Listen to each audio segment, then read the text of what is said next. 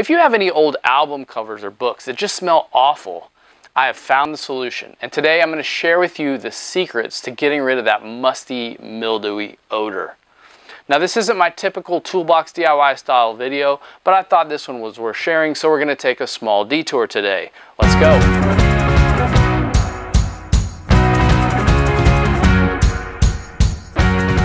I'm going to start today by telling you what not to do, because there's a lot of recommendations out there that just simply don't work, and I don't want you to waste your time. First recommendation you might see: put your album covers or your books in an airtight container with a bin full of baking soda. Well, I tried that. Tried it for about 2 months, didn't do anything. The other thing I found was these bamboo odor absorbers. I tried these in a container for 3 months, and there was a small improvement after 3 months, but this just wasn't working.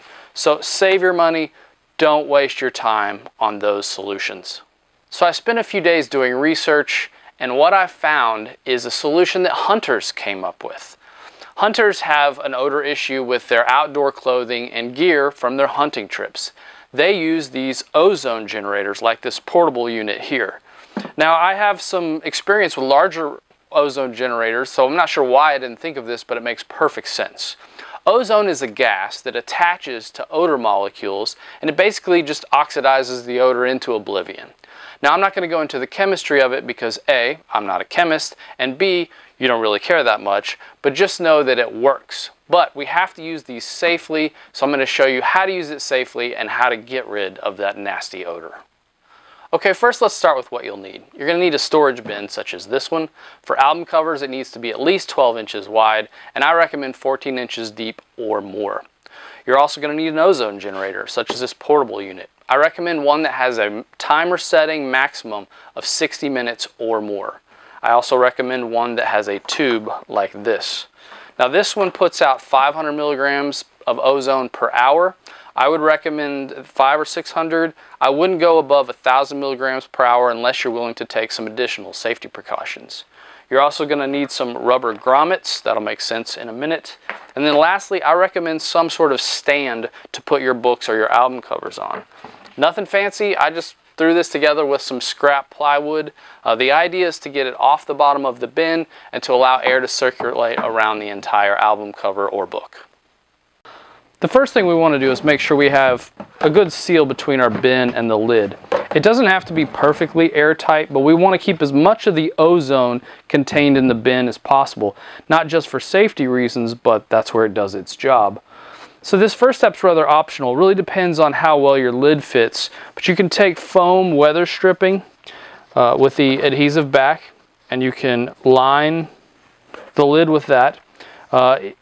It is rather thick. This is 3/8 inch thick, which is what I would actually recommend. It will cause the lid to sit up kind of high, so you'll probably have to put books or some other weights, or maybe even clamp it down if you choose to go this route.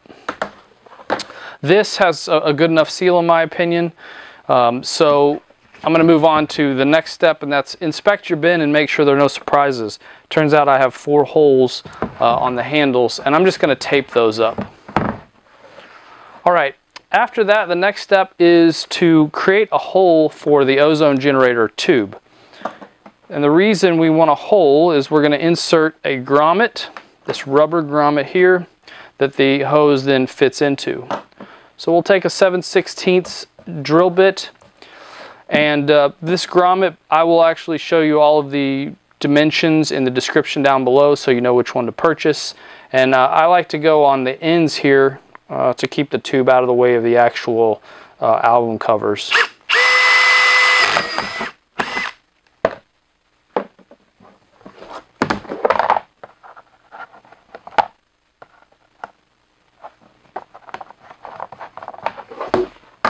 Alright, now we're going to insert our grommet.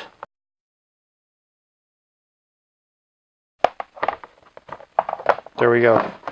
And now you can see that our tube, we can feed our tube into that grommet, and it's a pretty good seal. It's not perfectly airtight, but it's enough to hold the bulk of the ozone in. Now that the bin's ready to go, I take my rack, I place it inside the bin. Now I'm going to put the album covers in there. Now the vinyl has been removed, and I have found that the inner sleeves usually have an odor as well, so those will go in the bin. I've also found that it's useful to prop open the album covers. I finally found a good use for these odor absorbers. I just put these in here. Those keep it open. You could also use some leftover foam weather stripping if you've got that, or you just ball up some paper.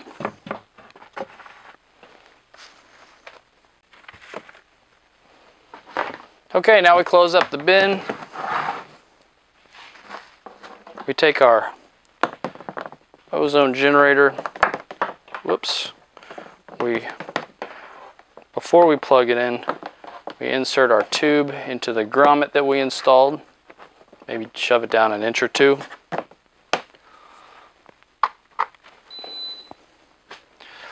All right, we're going to set it to 60 minutes.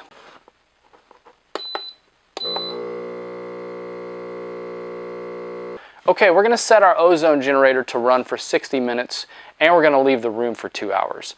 Ozone's not good for you, so you really shouldn't breathe it in. Even though most of the ozone will be contained to this container, I want to err on the side of caution. So we'll let it run for 60 minutes while it creates ozone, and then we'll let that ozone decay for an hour. Ozone's not very stable, so it has a short half-life. It doesn't take long before it sheds one of its oxygen atoms, and then it will just revert back to a regular old O2 oxygen molecule. After 2 hours, we're going to check it. Sometimes one session is enough. Sometimes it takes 2, 3. I've had some take 4. That's pretty good. You will smell a difference. Some people think that ozone makes it smell like fresh linen. I don't really pick up on that. It just smells like ozone to me. But just know that that ozone smell will dissipate over time. So it's not like you're trading one odor for another. This whole setup should cost you about $80. If you have a lot to do, like I have hundreds of albums that I inherited that I have to do, then it's definitely worth the cost. If you only have a few, then maybe it's not. Just know that this ozone generator can be used for all sorts of things. Anything that has an odor, you can use this to get rid of it. Just please don't use it on pets, because ozone is also bad for them too.